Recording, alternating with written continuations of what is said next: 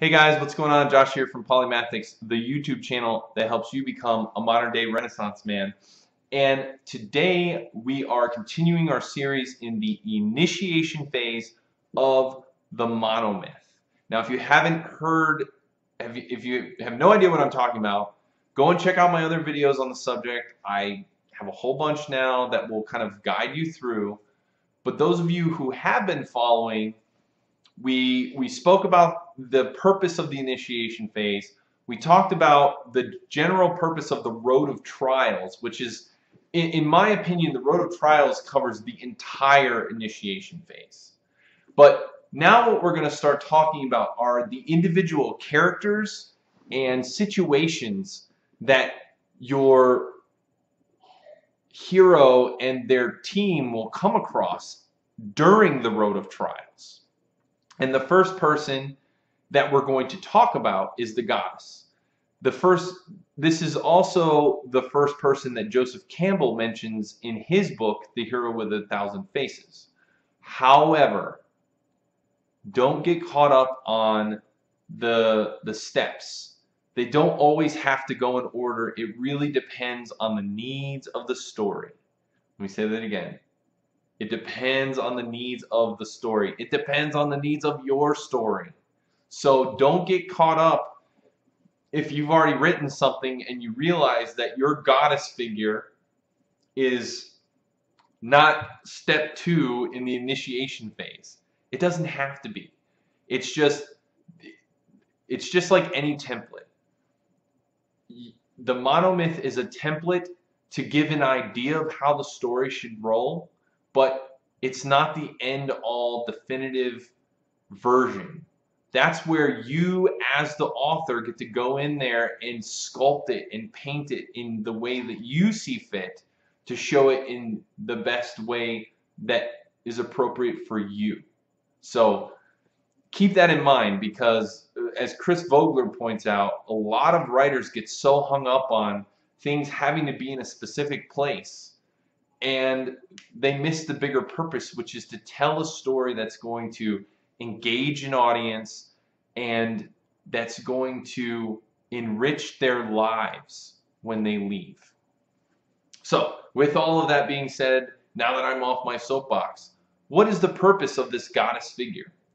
First of all, it doesn't have to be a goddess. And this is so funny, because we just finished talking about don't worry about the order. Also, don't worry about the sex of the individual. The reason why Joseph Campbell called this person the goddess figure is because in many of the ancient myths, the person who represented this character was normally a female goddess. It does not have to be. Now, I'm going to give you a really good example in a minute of someone who is not a goddess but fulfills all of those roles. And once you understand who that is and see that, you'll completely follow.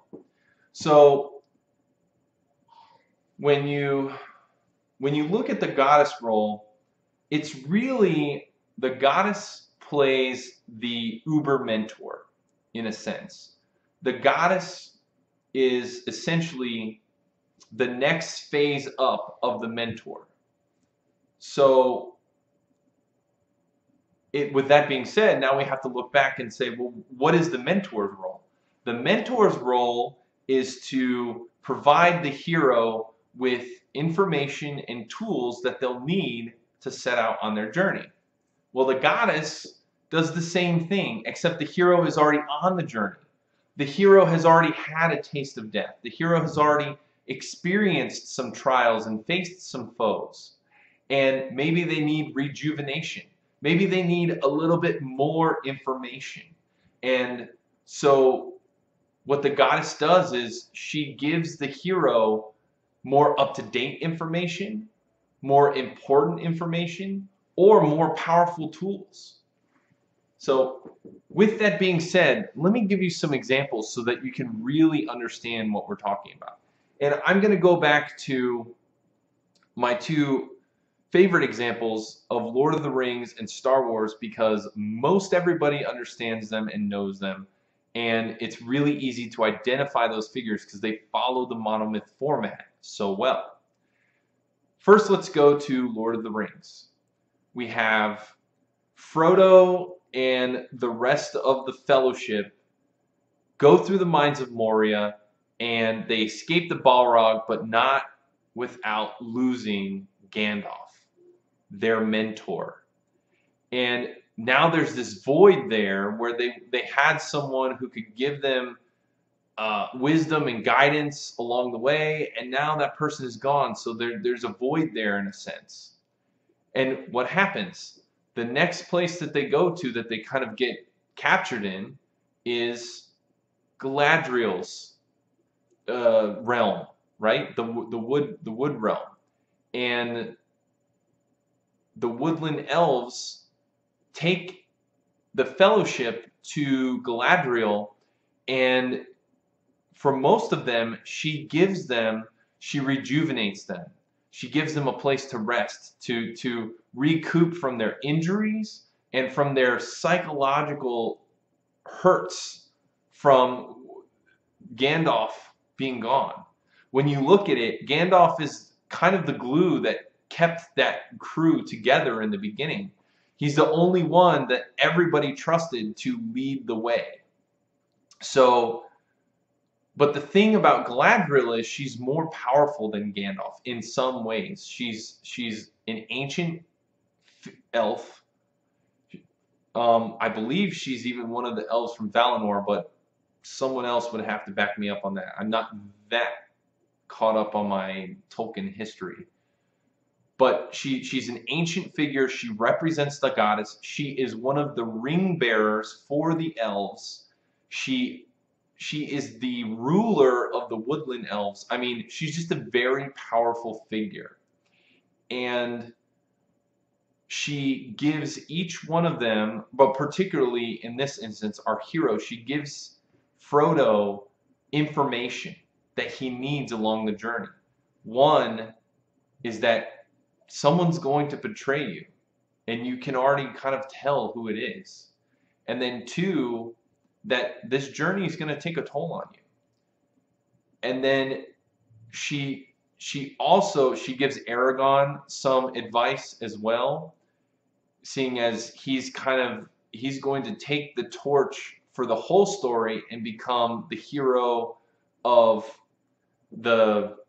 not necessarily the whole story, but he's also a protagonist and a hero in his own right. So she gives him some advice, and the real place where we see Galadriel act as this goddess figure is she gives each of them, or most of them, new weapons and new tools that will help them continue their journey, that will help them further down the darker road and trials that are ahead.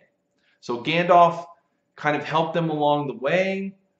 And for example, if you look at Frodo, Merry, and Pippin, they all, Strider, Aragorn, gave them each swords. They were regular swords, but they were swords nonetheless that they never had before. And that helped along the way. But when they meet Galadriel, she gives Merry and Pippin very special daggers that were used by her people. She gives Sam a elven rope. She gives them elven food that will help sustain them for long periods of time.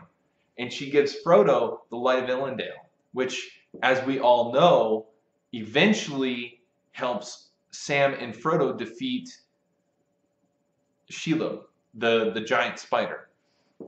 So that's the example from Lord of the Rings. Another example that will kind of express the point for Star Wars, but also express the point that it doesn't have to be a female, is Yoda is the goddess figure in the trilogy, the original trilogy for Star Wars. Now, hear me out. In the first one, Yoda did not exist. Well, not that he didn't exist, but he was not mentioned, or you don't see Yoda in the first Star Wars. And so what we see is Leia sort of plays that role in a sense. And from what I've heard and seen in my studies, apparently early scripts had Leia, she was supposed to be part of this ancient priestess order and all these other things. But the role in A New Hope of the goddess figure is played by Leia.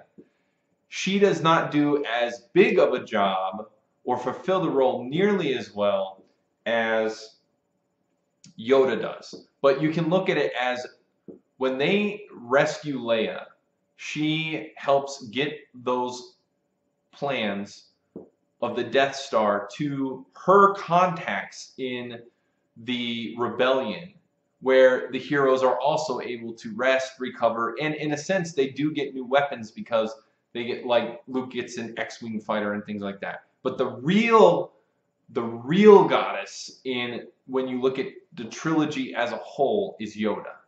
Because Yoda takes on that mentor role that Obi-Wan once had, except he's far more powerful than Obi-Wan was. He is, in a sense of the Jedi, almost a godlike figure. And he teaches Yoda a Yoda teaches Luke a mastery of the Force that Ben just never could, because he was never on that level in the first place. And so Yoda completes Luke's training. Yoda tests Luke in much deeper levels, and he shows him the ways of the Force that Luke hadn't seen before from Obi-Wan. So again, and also while Luke is on Dagobah, he gets some time to mentally come to terms with the next phases of the road of trials. So, and then the last thing that Yoda does is he tells Luke, if you're going to leave now, don't succumb to the dark side. Don't go down the easy path. Stay away from Vader, because that's what Vader's going to try to tempt you into the dark side. And sure enough, Vader does.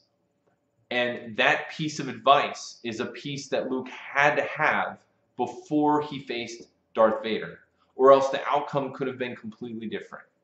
So that is the goddess role. The goddess, again, just to recap, they help the hero kind of rejuvenate for a time. They give the hero new insights or advice that will help them along their journey, and they give them additional weapons, tools, and sometimes more powerful tools to go now into the darkest part of their journey. And the only other thing I'll mention before we leave this topic is that just keep in mind the goddess role, just because it helps the hero, does not always have to be portrayed as an ally right away. In both of the examples we just used, you have to remember that when the heroes first come across these figures, there's a sense of danger or a sense of antagonistic force. For example, when the Fellowship reach the outskirts of the Woodland Realm, they're taken captive by the captain of the Woodland Elves, and there's a sense that they're in danger before they go to the goddess, and their fates rest in the goddess' hands, which is Galadriel. And then when you look at Yoda, same thing. He comes to Luke in this guise of this kooky hermit that doesn't know anything, and then come to find out he's this all-knowing ancient Jedi master.